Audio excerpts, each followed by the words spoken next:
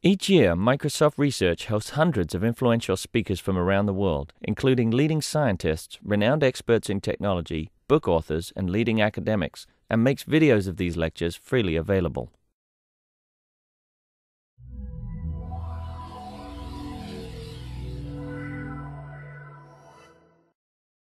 I am here to introduce Carnegie Mellon University. Microsoft has had a really long and fruitful relationship with Carnegie Mellon. Carnegie Mellon is located in Pittsburgh, Pennsylvania, at the intersection of 3 rivers. And it's quite the phenomenal school. And it's really, really well known for computer science, but many people don't know how well known it is for its design school. And Carnegie Mellon School of Design has actually participated in 6 design expos. I've had the privilege of participating in 5 of those. And this is my first year on the other side of the fence from Microsoft. And it's been a really wonderful experience for me to see this from all of those different perspectives and having the opportunity to work with phenomenal people like Curtis and Mike. This year, because I wasn't at Carnegie Mellon, the class was taught by 4 people, really fabulous instructors: Chris Kasabak, Vanessa Sika, Bruce Hannington, who was always my co-collaborator, and Chris Pacchione. One of the things that I'm sure it's really hard for you to imagine is we had actually several different teams, and choosing among those teams which one would be the one to come and present to you is really, really challenging. We use some pretty specific criteria to select the teams, but these are, what you see up here are some of the teams from the past years. Go Play, they threw Frisbees out in the audience. Currency and Synchronicity was last year's. News was one of the teams, and this particular team leveraged social connection to deliver personally relevant news sources from around the world to around the corner. What was really fun about these guys was that they were thinking about truly personalized information, that when you went up and you purchased your Starbucks at the coffee shop, actually news that was relevant to you in that location would be printed on the cup and then, of course, dissipate over time. Metastar was another really phenomenal project, and this was a very, very special team. They were really interested in how challenging it is for people who immigrate to the United States to become a part of the culture of the United States. How do they establish that community? How do they become confident in the community? And so Metastar was an online social network that enabled them to sort of learn about each other and what it was like to be a foreigner in the United States. Fleet. This one was a time-saving tool, an interactive network that provided mothers an easier way to save money and make healthy choices. What was interesting about this one was that what they really wanted to do, start out, was let's get people to be really, really healthy. And what they found out was actually women didn't care that much. They were the responsible ones. They really wanted to be able to do it. They wanted health, but they really wanted to be able to do it in a way that was economical and something that they could manage from a time perspective. This was a great sort of both web and mobile-based service. Raising Hands was a comprehensive interactive membership that collaborates with school districts to introduce something quite special, project-based learning. So how can you get project-based learning out into the community? Active learning projects. And finally, Cumulus. Cumulus was designed for researchers to filter relevant information and provide proactive ways to connect with peers and facilitate relevant collaboration. So you're out there doing research, You sort of know the usual suspects of the people that you should collaborate with when you're doing research, but you might not know the sort of edge cases, the people who might be really the game changers for you. And so Cumulus was designed to help you do that. Now I'd like to introduce the team that was selected. And again, this was a really impossible decision, but this is the great set of students who will show you their project.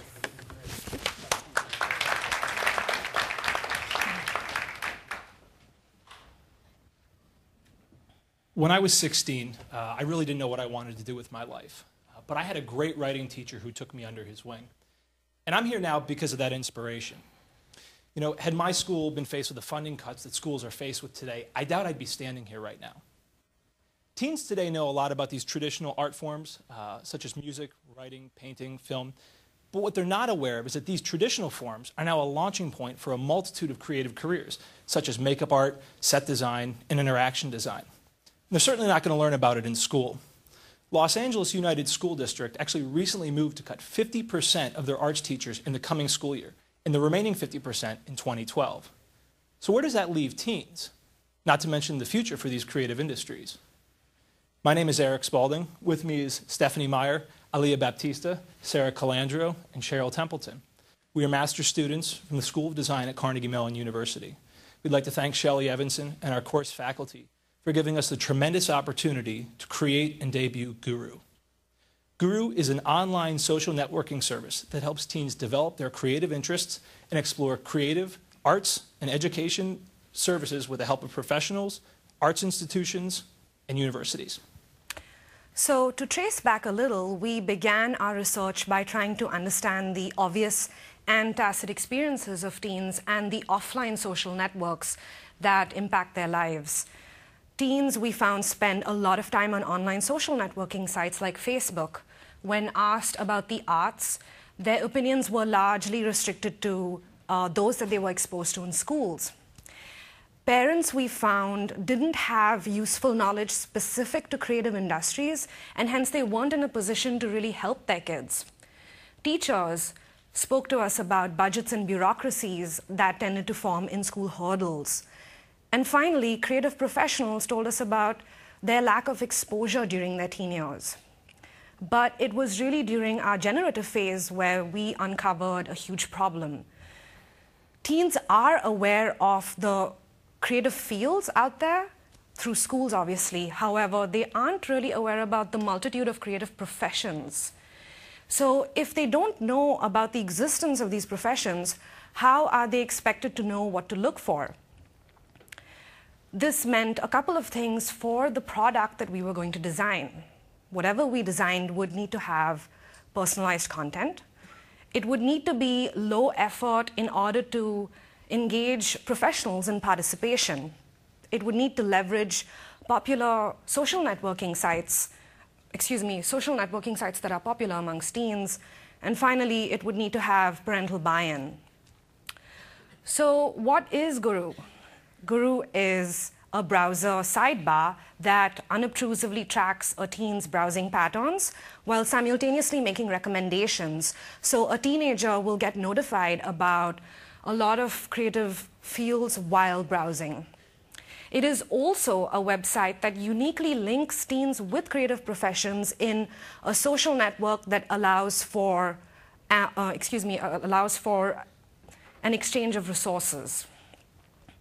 It was really in our prototyping sessions that we realized we needed to shift away from a task-oriented model, which we had applied earlier, to a more social, exploratory model that would give a sense of discovery. So currently then, we knew that teens had these offline social networks comprised of parents, teachers, peers, etc. But we found that they tended to be very shallow sources of information. What teens really need and can benefit from, but don't currently have access to, are new social networks comprised of universities, cultural institutions, professionals, and creative companies. And Guru connects them to these networks. Guru breaks down that initial barrier that hindered a teen's cultural exposure. So with Guru, a teenager can broaden their interests by interacting with creative professionals. Professionals will benefit because they can promote their work. Creative companies will benefit because they can promote their brand and their products. Cultural institutions and universities will now receive more qualified students. And finally, parents will understand their teens' creative interests better and now really play a more defined role in molding their future. So it really is a perfect fit for teens. In fact, in 2009, a Nielsen study showed that more than half of teens tend to look to their online social networks for advice and for support. With Guru, they have trusted sources for this. So with that said, we'd like to introduce y'all to Christina. She is a 17-year-old high school student whose life has been impacted by Guru. A few months ago, I had no clue what I wanted to study in college. I dreaded questions from my parents about the future. I knew I loved watching movies, but wasn't interested in acting or directing. Then Max told me about Guru. Guru helped me discover my interest in motion graphics, which I'd never heard of before. I was online watching my favorite scene from Avatar when Guru's browser sidebar notified me about all these people and professions in film. That's when I discovered a really cool guru, Chase Iverson. He's a motion graphic artist for MTV and frequently posts cool stuff for the Guru community to check out, like stories about a day in the life of a motion graphic artist, past stuff he's worked on, and resources to learn more. Guru lets me save Chase's tagged content to my collections so I can view it whenever I want and share it with my friends. The other day, Guru showed me that my classmate Anna is interested in motion graphics too. Anna had a ton of motion graphic samples that I hadn't seen. We chatted, and she recommended some of her favorite pieces for me to add to my collection.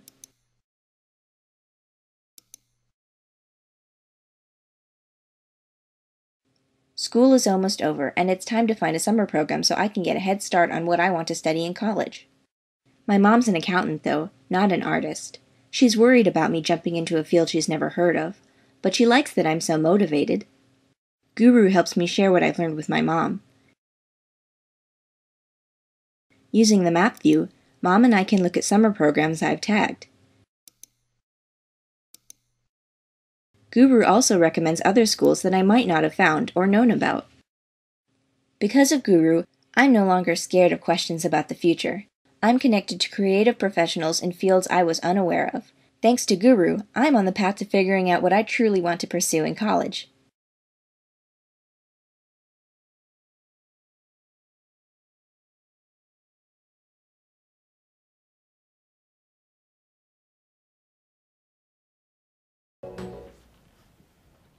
So Christina's journey is typical for a teenager using Guru. She starts off with unfocused interest in film, and through immersing herself with peers and professionals, she becomes more focused and engaged. But now how exactly does Guru work? To start, professionals, companies, or schools post content through several different channels, such as the Guru browser sidebar or existing bookmarking platforms and social networks. That content is then automatically published to the Guru profile pages. Teenagers are then notified of these updates through their personal browser sidebar while they're doing what they do every day, just surfing the web. Now let's take a look at some of those key interactions in more detail. So this is what a teenager sees when they visit a professional's profile page. A professional can participate as their schedule permits, so at the least, they'll have a static section of basic profile information and a recommendations list. However, they are encouraged to post their work, stories about day in the life, and current activities on a more regular basis. And Guru makes this easy and convenient by aggregating Twitter, Facebook, and Flickr feeds directly onto their profile page. Then a teenager visiting this page can save any media or link by dragging and dropping it to the collections icon at the top of the page. They can then interact with this content in a variety of ways on their personal page, which we'll share with you in a moment.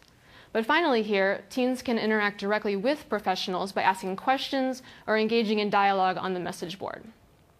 So next is an example of a teenager's personal profile page. The collections palette is a space where they interact with that content in several different views. So here is the social view, and it's a place where teenagers can chat with friends or exchange content, and also see overlapping interests with other peers and professionals. The map view is where plots location-based content, such as universities and after-school programs. Here, Guru provides tailored recommendations to teens and parents when it's time to look at colleges or to connect with professionals at a local level. Guru truly goes beyond existing social networks by providing contextual academic and career recommendations. As you can see right down here, no other service really encompasses all that Guru has to offer. A lot of Guru's features have had proven success in a lot of other fields. For example, LinkedIn uses networking in professionals, and Delicious uses the opportunity to bookmark and share content. But none of these are focused on teens. In addition, none of these has a dynamic browser sidebar that helps continuously populate fresh and relevant content. Guru is based on a simple advertising model that is easy to implement with low overhead. Some basic advertisers include companies, universities, and art institutions. Alternatively, Guru could serve as a marketing engine for any variety of educational groups or online career organizations. Best of all, though, here is really how Guru can be expanded beyond the arts to identify profiles, professionals, and careers in fields like engineering, science, medical, environmental, etc. But the bottom line is we really need to do more to get teens from there to here. The young teen with a watercolor set needs to realize that the opportunity to become an illustrator at Disney is really just a series of informed and smart decisions away. However, it takes exposure to working professionals as well as the schools and programs that will help nurture them at a young stage, get them through high school to college, and eventually out into the working world. Thank you.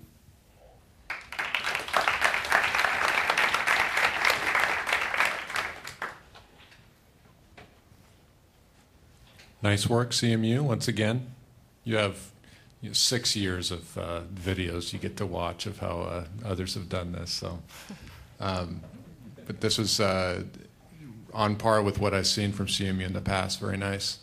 I like that how you guys took the research that identified these gaps, and there seem to be different gaps depending on the segment, where there's just how do you connect people to creative industries or to people who have exposure to the creative industries. But then, which seemed to be the focus of where you were going until the very end, and I'm just curious why you felt the urge to dive into the advertising model and how it could grow to be something bigger than just that, and it could work for other industries, and not just stay focused on the creative community.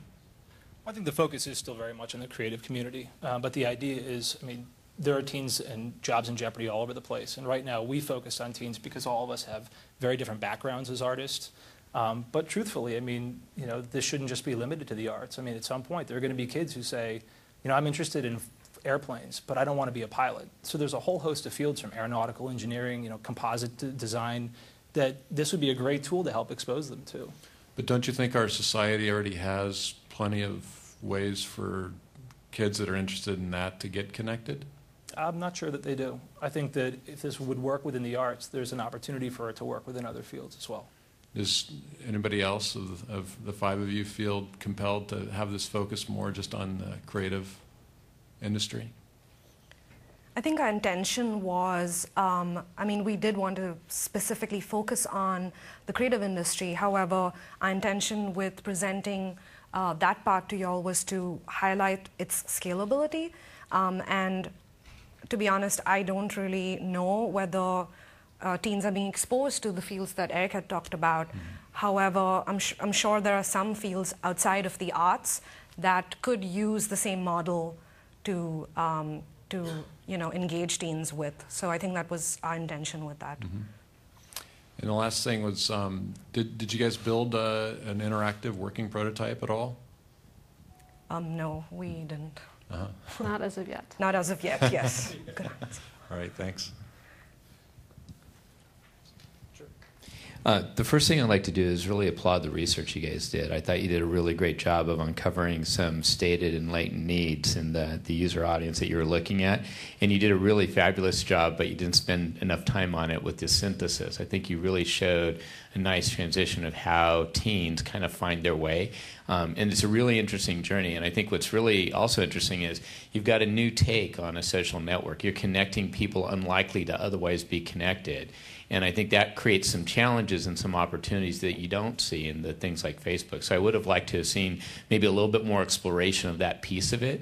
And I guess the other thing I'd really like to see is you went to the advertising model, but I think you've got a lot of creative opportunity here with this really great idea to explore things like philanthropy. It's certainly a passion point, I'm sure, of the people that invest their time in something like this social network, the gurus themselves. And then also looking at an economic engine tied to some of the outfits that would benefit from students having gone through this. So if you think about the Disneys and a lot of the other companies that have some money to be able to make them pay for being able to get access to some of these students and some of the new talent coming through. So I love the creative energy that you guys approach this with, and I think it's a really great idea to pursue for real. I'd love to see you just push the edges a little bit more in some of the other traditional aspects of social networking. Sure, thank you. I wanted to also commend Carnegie Mellon. All the projects that all your teammates didn't get here to present today look really intriguing, and I loved yours. I love the subject matter is obviously dear to everybody here at some level, and that's compelling. And I thought, Eric, you did a great job just telling the story and that little statistic that that how many arts educators are going to be out of work in 2012. And it's just, you emotionally had me there. I'm like, all right, well, whatever they're going to do, it's going to be great, because it's going to solve this great problem. So I was sort of excited about that. And so great summary of the problem, and that set you up for a good presentation. And I really liked the scenario. The scenario was, well told, good story. I think when I get down to sort of the details of the design, I'll be careful what I say here, but I wonder if the professionals are sufficiently motivated here, and that's going to be the critical aspect of the relationship in terms of, obviously there's a great benefit to the students, and there's a lot of altruism out there and a lot of people who are willing to give to the community, but is there enough and in enough of the domains to have a rich sort of set of folks that are there to sort of give the benefit of their time? And I think this speaks to a lot of the service design kind of challenges right now, is how do you sufficiently motivate the participation, and what are the mechanisms by which the professionals are getting rewarded for their contribution? And I wondered if you'd actually done any work on understanding what might motivate them beyond what you showed in that slide. Yes, when we spoke to professionals, a lot of them seemed to already have mentor relationships with a slightly older audience because they didn't know how to specifically get access to teenagers. But there was a huge sense of altruism, like you had mentioned. But apart from that, when we spoke to them, they found that this would be a perfect way for them to display their own work, or even further tie it up with the company that they're associated with. So we didn't focus on it in our presentation, but the profile pages do have the ability to be associated specifically with a company rather than a professional. So, yeah. I think also one of the things some of the artists that we talked to said that it would be a new avenue for business. So for example, if I'm a musician, so it's a trusted way for kids to find different, local professionals that they can go through the work and see if the parents involved then. So it's a little bit more of a trust relationship then. So a lot of them saw it as an opportunity to build new business and, as you said, display some of their work as well. Yeah, I think that Coraflot model where exactly. the top portfolios are really getting some premium attention is it something to leverage in the design. I did like the visualizations attempt to sort of do some sort of clustering around the visualization of the subject matter kind of affinity. That was really exciting. And then that one illustration of the sort of how the spotty became the line, kind of that sort of flow. I thought was just a really nice little touch in the presentation, just sort of talking about the journey of the experience. So congratulations, well done. Thank you. Thank you. Thank you.